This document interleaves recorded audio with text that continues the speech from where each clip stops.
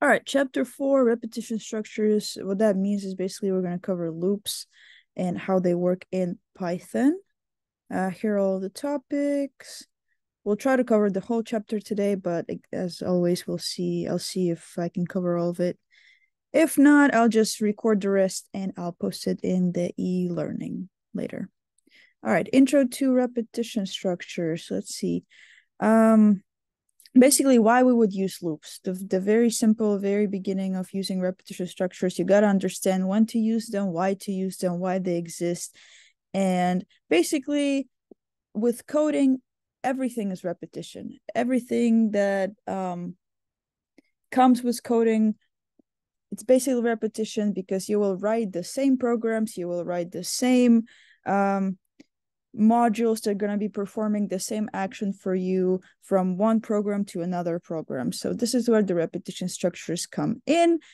When you have to write a code within the same program that's going to repeat itself many times, instead of just writing it out for every single iteration, everything that you have to do is just write one repetition structure that's going to duplicate that code within itself for you. Basically the term is on the screen for you. The term is just repetition structure makes the computer repeat included code as necessary. Just think of it as something going on over and over and over again without you interrupting it, without you needing to do anything. Just a structure that's going to repeat itself whenever you need it to repeat itself. Now, there are two types of loops. So the main ones that we're going to cover today are the condition control loops and count control loops. Now, with the condition control loops, think of decision structures. Think of decision structures. Remember when we used to have true or false conditions within our decision structures? So this is the same idea. You're going to have a loop that's going to be running based on a true-false condition. So while the condition is true, the loop is going to iterate. Once the condition turns to false, the loop will stop iterating, the loop will stop executing. And then the count control loops, it's very useful when you know exactly how many times your loop has to run. So in that case, the count control loops is just going to repeat a specific number of times. So if you know how many times your loop should run, you will use a count control loop. If you do not know, generally you will use the condition controlled loop. Now, the first loop, the most famous one, is the while loop. The while loop exists in almost every single programming language there is. The while loop is the condition control loop. So while certain condition is true, we're going to do something. Some sort of code will keep executing. Now, the while loop consists of two parts. The first part is the actual condition part. So while, and then you will have a condition. And then the second part is going to be the statements that are going to be repeated. So the format is the same as our if structure, if decision structure. Instead of if, the only difference, instead of if, we will have a while keyword instead of having the if keyword. This is how it looks inside of a flowchart. So again, we have our condition right here. Everything looks exactly the same as in our if decision structure. However, at the end, instead of our arrow going down to the end, we have our arrow going up. As you can see right here, it goes up and back to the very beginning of the condition. So what's going to happen? We're going to test some sort of condition. If it is true, we're going to perform some sort of code. And after that, we're going to come back and check again if the condition is true. And this will keep going. This loop will keep going until the condition inside of a diamond is false. Once it's false, we're just going to exit the loop and carry on with the rest of our program. Iteration, you've heard me saying the term iteration. Iteration is just one execution of the body of a loop. So once everything that's inside of the loop executes one time, we say that one iteration has happened. There can be as many iterations as you want. However, it's very important to have your condition switch to false at some point within those iterations. So after a certain iteration, your condition needs to switch to false because you will have an infinite loop. An infinite loop, very bad. We do not want to have infinite loops in our programs because those do not have a way to terminate. Those loops run for basically forever until you close your program. We do not want that because it's going to be bad for your program. It's going to interrupt the regular flow of your program. You will never exit that loop. As once you have an infinite loop, there's no way to exit it, and which means that there's no way to move forward with your program. So you need to include some sort of code that's going to stop your loop from iterating. And I will show you examples of that. However, the one thing also to know about the while loop, that it is a pre-test loop. So there's also two types of loops, a pre-test and a post-test loop.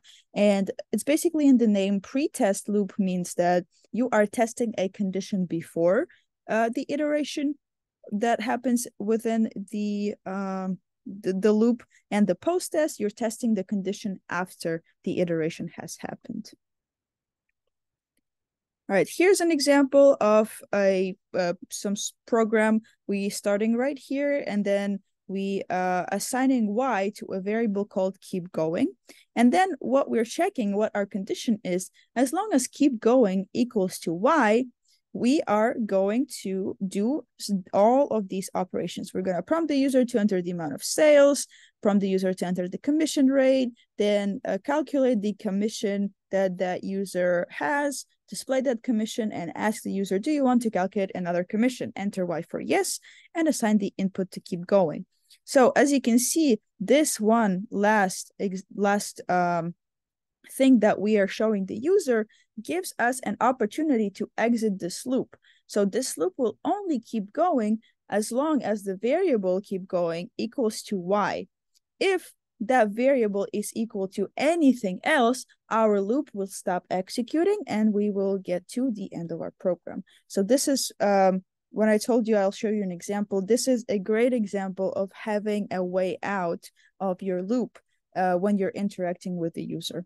Just as long as you have a way out, you're all good, it's all fine, and you will not have an infinite loop. You can also use a while loop as a count control loop in Python. However, there's not a lot of usage for this loop because there are other ones in Python that are way better to use as a count control loop. However, you can use a while loop. The only thing that you will need is a counter variable that's going to count how many times the loop is running. And when it comes to count control loops, you have to perform 3 actions. That loop has to perform 3 actions. So you have to have a counter variable and you have to initialize it to a certain starting value. So either 0 or 1 or from whatever value you want to start. Doesn't really matter. It heavily depends on your program. Then you have to compare that counter variable to the ending variable, ending value that should be existing when you're working with count control loops. Because again, remember that the count control loops, we're using them when we know how many times our loop has to execute. So comparison, you have to compare it to the ending value, and then after that, during each iteration, you have to update your counter variable with a new value. What that usually means is you have to add +1 to your counter variable. And I will show you an example right here. So this is our initialization, n equals 0. So we're choosing the starting value of 0. Here's the comparison. Our ending value is 5, and we're comparing n to that ending value. So while n is less than 5, we're going to print inside the loop the value of n is, and whatever the value of n is at that point. And here's the update, the last step. We are updating our counter variable by adding 1 to it. So in this case, we always know that we will not have an infinite loop. However, if you didn't have this line right here, what would happen? Your n would always stay at 0, and you would have an infinite loop because this value wouldn't be updated, and this condition, n less than 5, will always be equal to true. But because we have this right here, because we have n plus equals 1, we don't have to worry about any infinite loops or anything like that. What this loop will do is going to print inside the loop the value of n is 0. Then it's going to, during the first iteration, during the second iteration, we're going to update it. We're going to add 1 to it. So this loop is going to print 1. After that, it's going to print 2, 3, and 4. We're going to end at 4 because our condition does not include 5. It only goes up to 5 without including it. Single line while loops, also a thing that exists in Python. If you are not doing much inside of your loop, you can totally put it all on one line. As you can see here, we have our counter variable n equals 0. While n is less than 10, we're just adding 1 to our counter variable. So we're not printing anything in this loop. We are just creating this loop to add 1 to our n with each iteration. The for loop. So this loop is the most popular loop when it comes to count controlled loops. For is very useful when you know how many times you want your loop to execute, and it is designed to work with multiple data items such as arrays, lists, doesn't really matter. If you have a sequence of data items, you probably will want to use for with it. As you can see here, this is the general format, the keyword for. After that, you can specify whatever variable you want. It doesn't really matter which name this variable has. Also a keyword in, and then you will put the sequence of your items. So for which items you want this loop to iterate. Basically what this loop is doing, iterates through each of the items that exist within that list. And after that, you can either do something to those variables, print them, or move them to a file, doesn't really matter. You can do many things with these exact data items that are within your sequence. Here's an example of your for loop. For each number that is in the array of numbers 1, 2, 3, 4, 5, we're going to print that number. During the first iteration, what's going to happen? We will look at the first number inside of that list, and it is 1. And what we're doing, we're printing that number. We're printing 1. Now, the second iteration, we will look at the second one. During the second iteration, we're going to print 2, and so on and so on. We're going to move on to 3, 4, and 5. So this is all that this loop is doing. We're just going through each number in the list and automatically assigning it to the variable num. And we're just printing all of these values.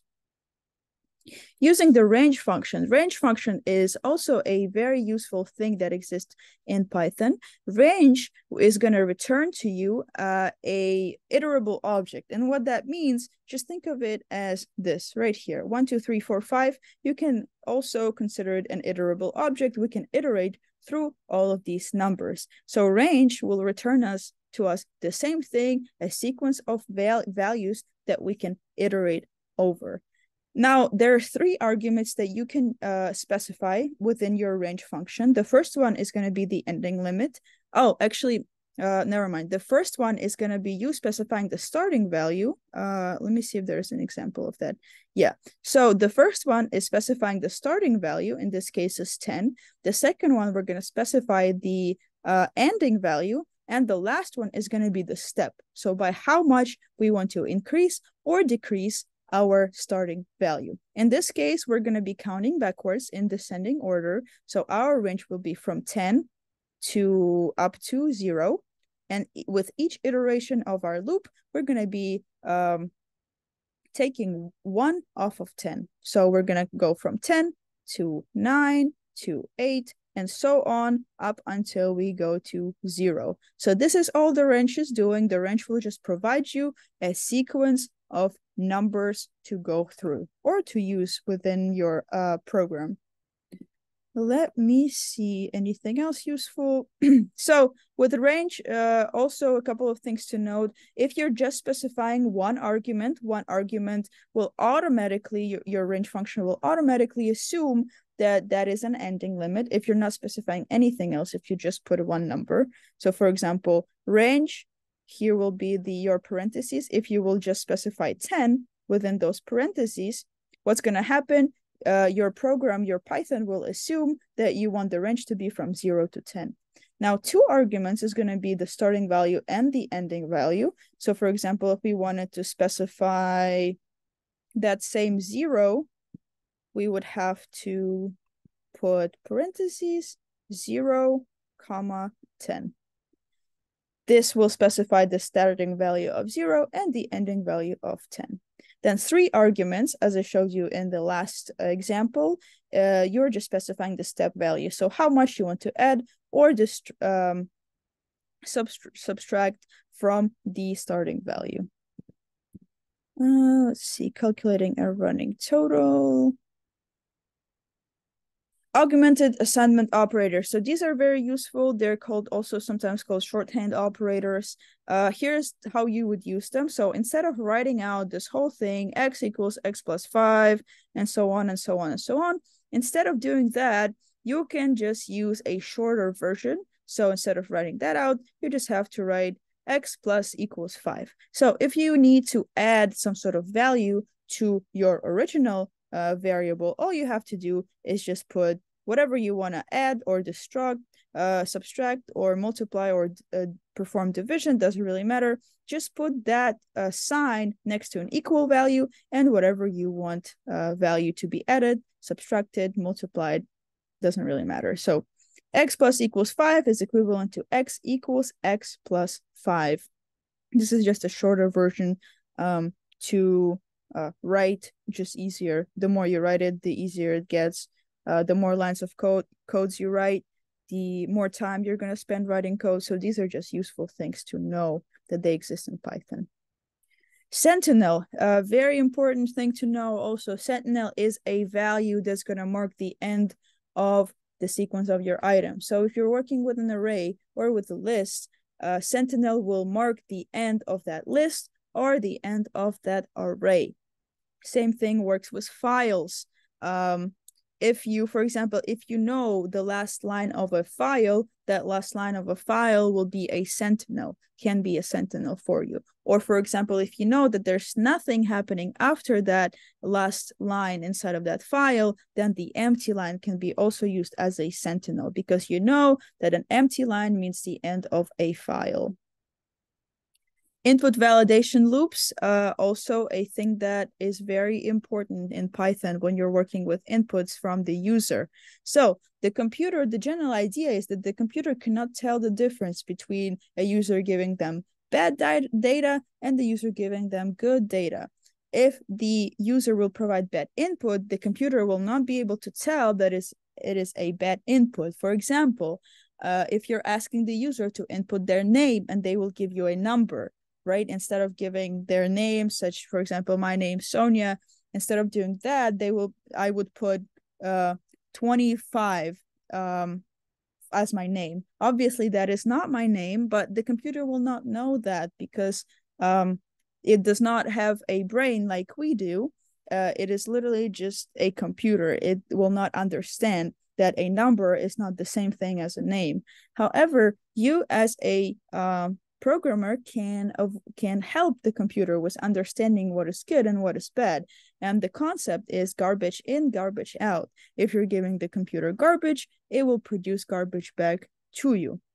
So when it comes to designing your program, it is important to know about validation loops.